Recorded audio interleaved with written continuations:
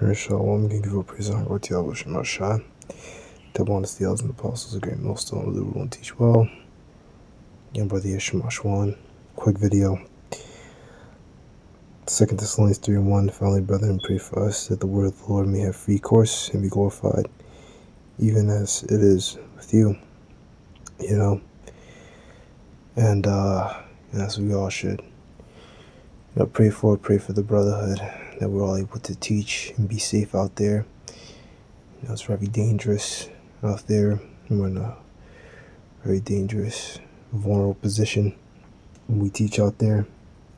People would sometimes try to go fight you or, aggravate you and so on and so forth. They make fun of you. And, things like that.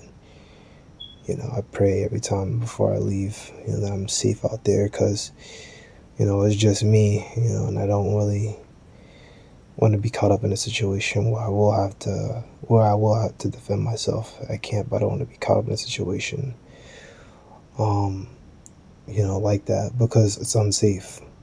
I don't want to be caught up in a situation where I have to deal with police or, anything like that, I don't want to be caught up in a situation like that, so that's why, always pray for that.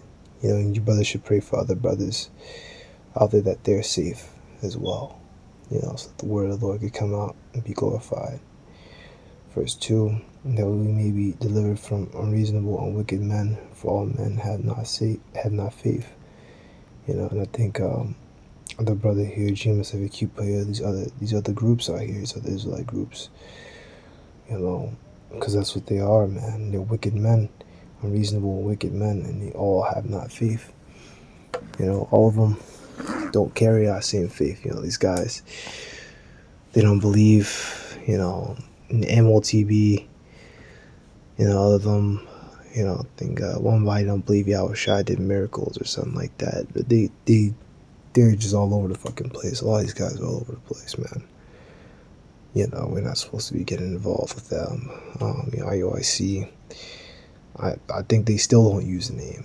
They still haven't figured out that, they're supposed to use the name. So it's just madness. I don't even really pay attention to these guys. I just read and things like that. But I should start looking into these guys more. But man, all I know is that these guys aren't saying the 100% true doctrine. They don't have it, because they can't be two.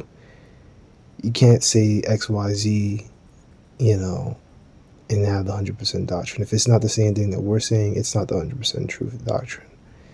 It is what it is, Like, if you go and you look at the elemental table and you look at an element and you say that, it's fucking weight is not the right weight, or you say that the element is a different element, and then you're not saying something that's true to science. You're just not saying the correct thing. So it's the same stuff. There's an exact concrete truth, and if you're not saying the same thing that is the concrete truth, then it's not true. We'll get a flash on.